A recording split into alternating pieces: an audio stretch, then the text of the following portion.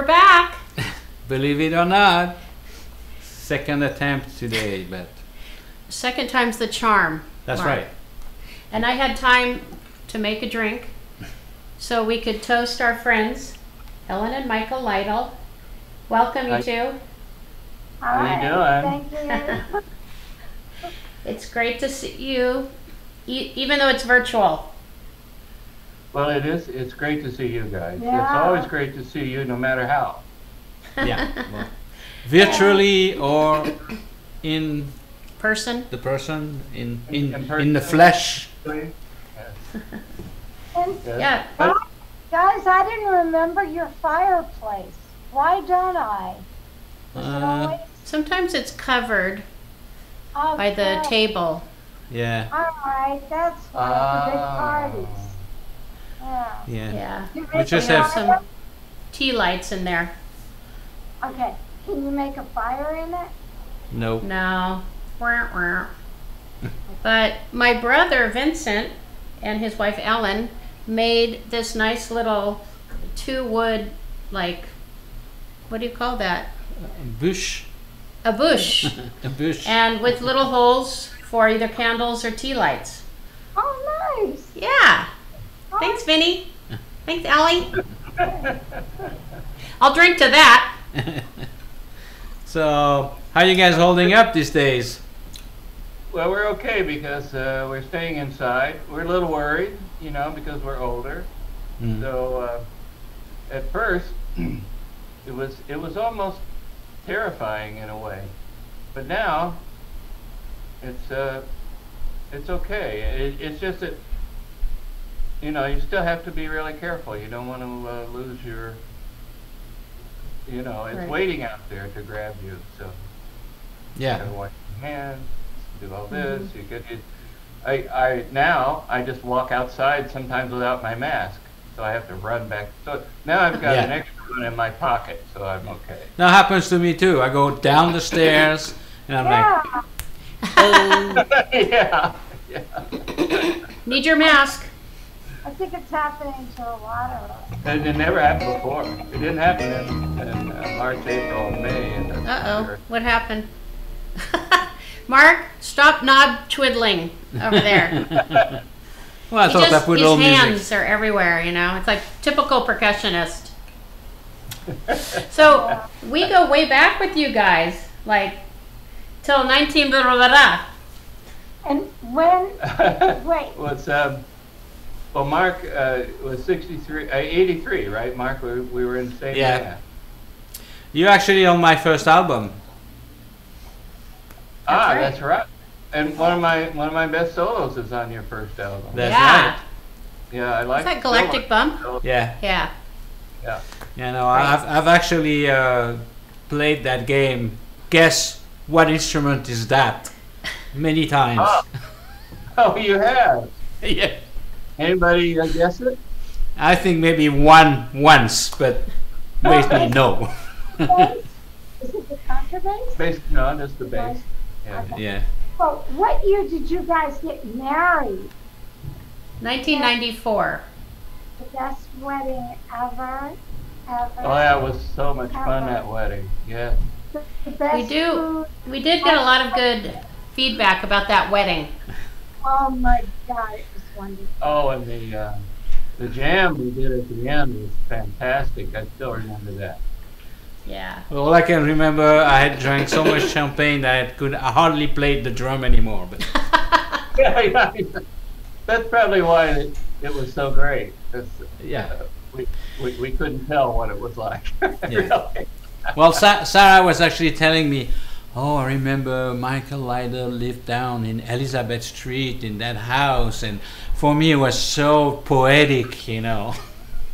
It was just, you guys were so cool because you lived in Soho and you're artists, and I was pretty green, and it was just, I really, I admired you and your life, because the artist life is pretty awesome, you know. It's very, I don't know, we have a lot of freedom, and there's some risks with that, but in general. A lot of risk, yeah, but And a lot of melancholia with it. That's a good one. Yeah. oh yeah. Okay, so you guys, who's gonna start? Mike, Is it? Oh, I Michael. can tell you. after Okay, that, so though, is there a special name to that piece or theme? No, I don't even know. I don't know much about it. I mean, I got my clarinet fixed, and I've had it sitting here, and every time I pick it up, I play this tune. So Cool. it's actually in actually in A modal, but that's in B flat. So in C, I don't. Let's see. Okay, let's go for it. Okay.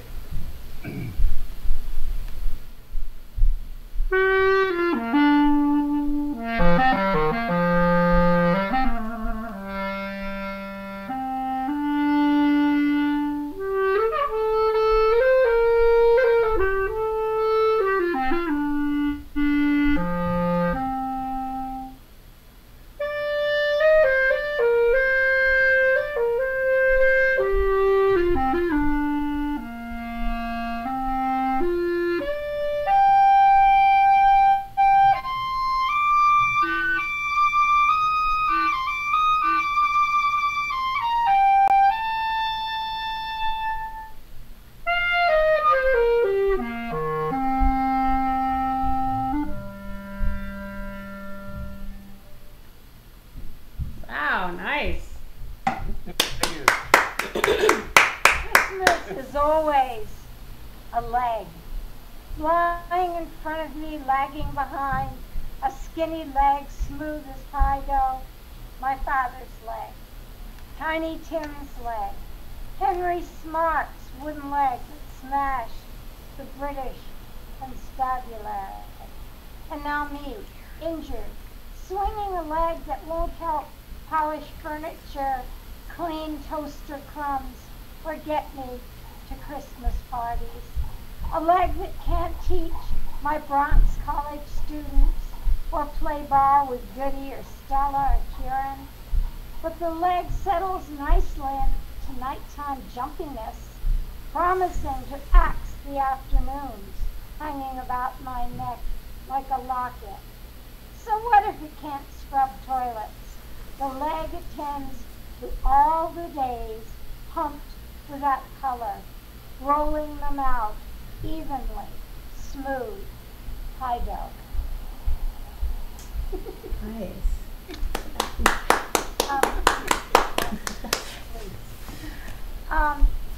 If it wasn't for Flushing, there wouldn't be Christmas.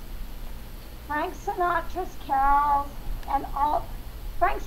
carols alternate with the Nova Medieval Choir, but don't anoint Christmas the way Flushing once did. They just pour some tinseled piety into my room, settled under a quiet which lately no one disturbs.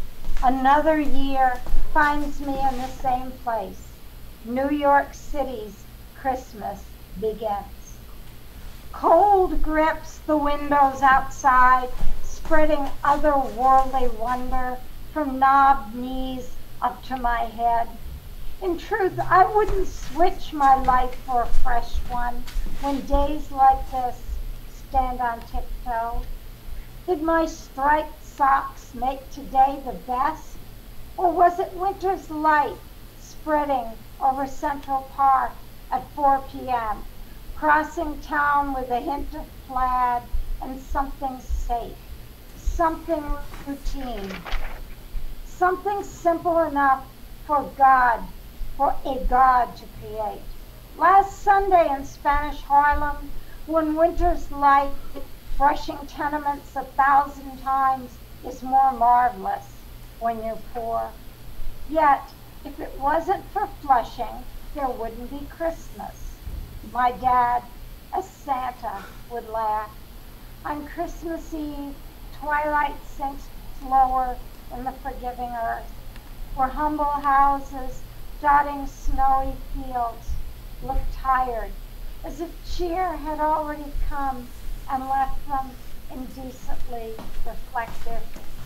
We left my sister slumped in a wheelchair on Christmas Day, still cutting and pasting ribbons and cards and wrapping paper, where shades of darkness come early.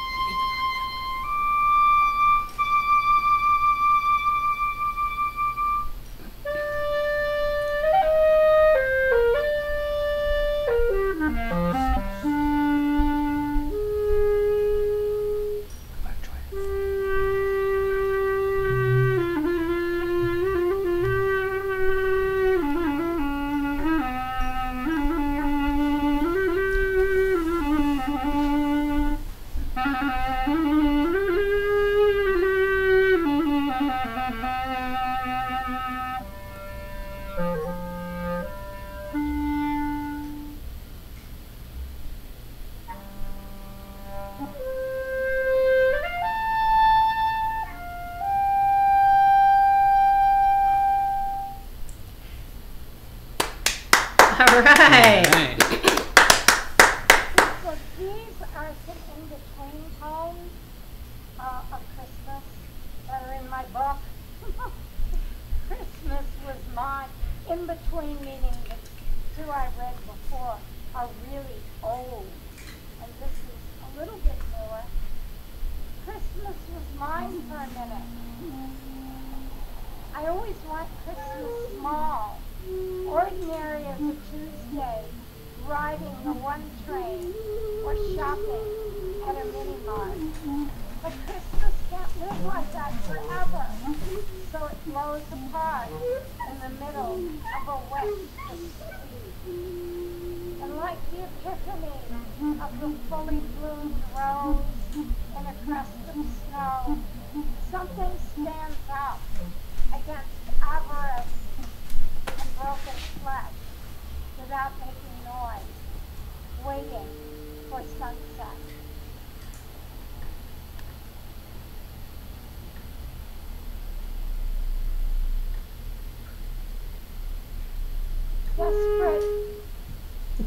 Desperate cheer. This Christmas, there's a slow burn of dreary upstate under my ribs. A frigid frieze of old buildings sinking into a previous snow. And off the thruway, behind shacks where dogs live chained, I watch their fancy lights dancing in the dark. Like my sister in Binghamton, with 12 tinseled trees, Christmas is mostly what these folks got. One day a year to string it up, put up, eat up, and drink up, sweet with desperate cheer.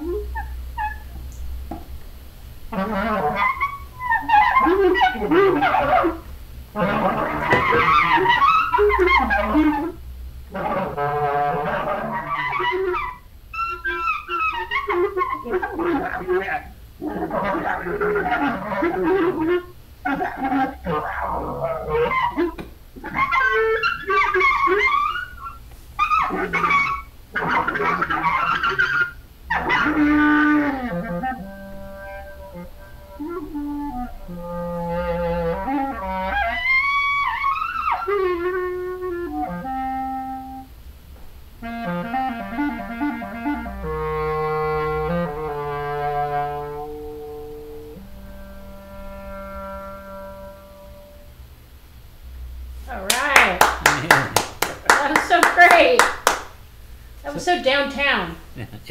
Thank you, guys. So Michael, tell us why you switched to the A clarinet. That's the A clarinet. It's a B flat. A B flat. Okay. Mm-hmm. I play all 3 B flats, a soprano bass and contrabass. Oh yeah, that's right. There's a set of A clarinets too, though. You're right about that. Mm. Why am I playing the regular clarinet? Because I'm telling you, man, it's the bass clarinet. I bought this beautiful bass clarinet. It took me years to save up for it. I couldn't get it until I had retired and everything, and had this big account, that I had put away, and deferred compensation it's called. And when I got it, it was fantastic. But that, as I got older, it's heavy.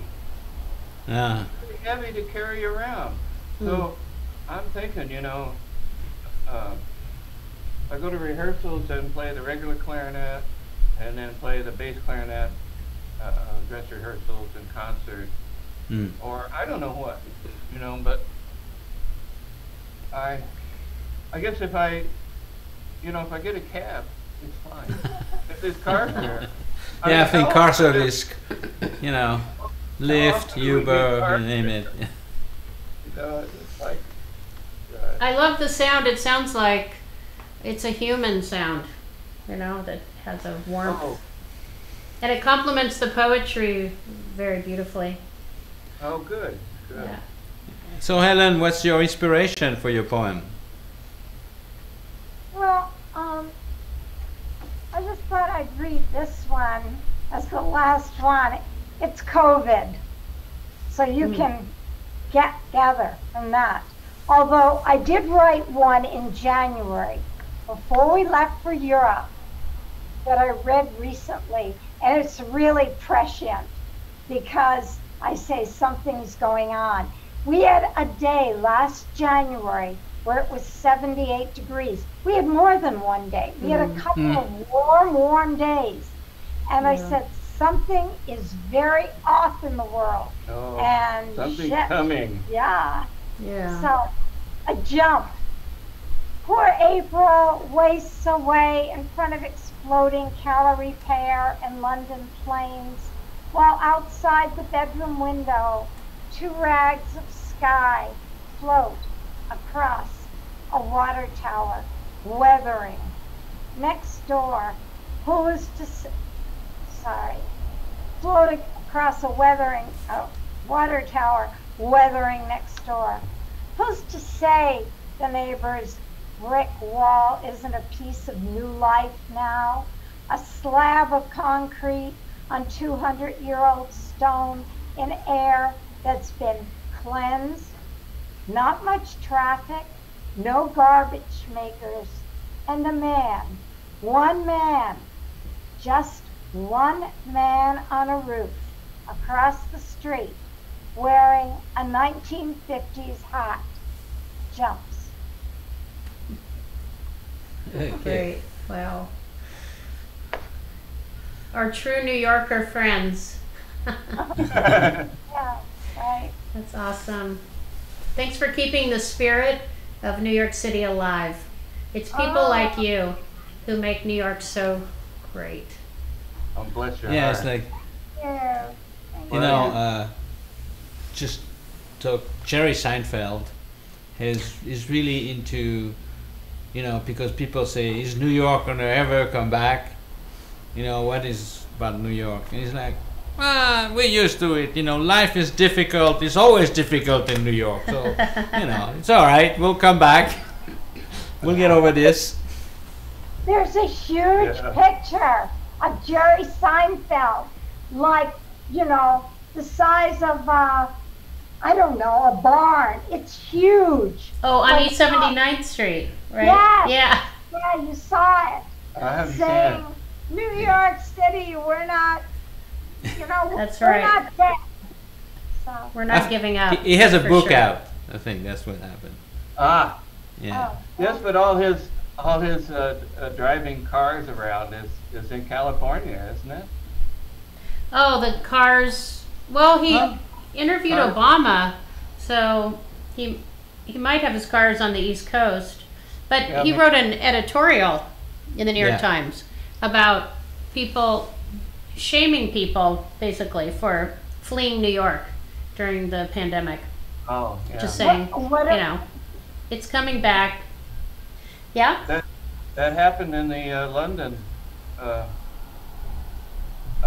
you know, Defoe's book, or what's his name's book? Anyway, about the horrible London disease. And when was it? Oh, yeah, you mean the plague from 1660? 16. Yeah. Oh, the plague. Yeah. Everybody who could afford it left London. It was just Well, like sure. the Yeah. whole- Right. The whole thing is very, very similar. Well, Same so- thing here. Yeah. So Yeah, Seinfeld exactly. was shaming the people that left. Is that it? I don't know. So Yeah. Sh- he was shaming the people that left. yes, that was the idea. I That mean, was New York. it's, you know, I mean, it's understandable in a way, but the problem is, it's a class thing. If you can afford it, Yeah. you have a second home or whatever, you leave. Or you're young, you have no particular attachment, you leave. But people that have, you know, cannot afford it, then they just have to stay here, you know. It's great that those people stayed. The royal family stayed in London when the bombs were coming. I'm sure you know. Mm, I Yeah. mean, that's right. They did. the palace, I think, was bombed even. So Yeah. I just felt really good about staying. Not that we could leave, we had nowhere to go, no money, but I actually loved it. It was so quiet. You know? Yeah. There were hardly any cars in the streets, and it was just like, a well, a science fiction story. You know. it at the end. was. It was. I love the clapping every night at 7. That was just Oh, so yeah, beautiful. that was really good. Right, Yeah. wasn't Mhm. it? Yeah, definitely. And we're still thinking of those workers because, Yeah, we don't clap the for them small anymore. hospitals all over the country are just overwhelmed. It's Yeah, except they should be getting the vaccines any day, right? yeah, so that's very encouraging. Yeah, the vaccine is great. You know what we did for the 7 o'clock thing? What we did. Oh, She's gonna go clap, but nobody's clapping anymore. Bought a new tambourine. Mark would play on a drum or Yeah. beat a pail on the roof or Right. People here were outside their windows. I would, oh yeah, it's great. Okay, I do have a clip of the thing on top of New York. Should we play it What now? would people do? No, we have a clip of that. Oh, we do. Yeah, Yeah. you have it right here. Yeah. We're gonna show a little clip. So you're not getting hit, but you can participate. Why don't Yeah, you guys can participate? join in. Okay, okay. we're gonna do that now. Here we go. Get your tambourine.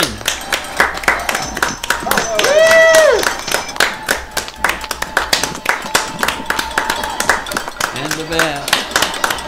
Let's give a shout out to those people working so hard to Yeah. help others. We're doing 7 o'clock at the tip. Okay, it's over. All right, Alright, guys. that was great.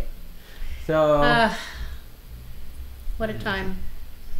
Is that it? Well, one last little piece, Michael, for the getting Oh, us cool. out of the chat.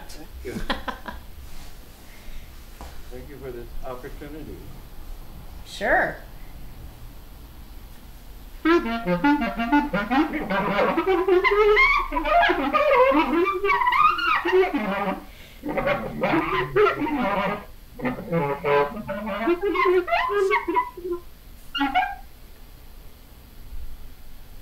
All right.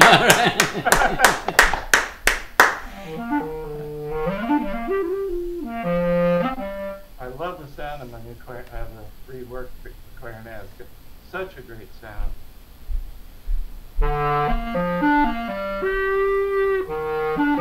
Yeah, it does sound good. It's Beautiful. All right, guys.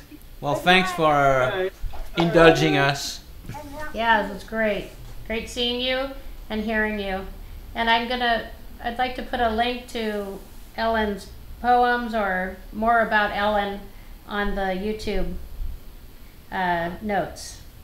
And also, Michael, you have a Bandcamp link, right? Yes.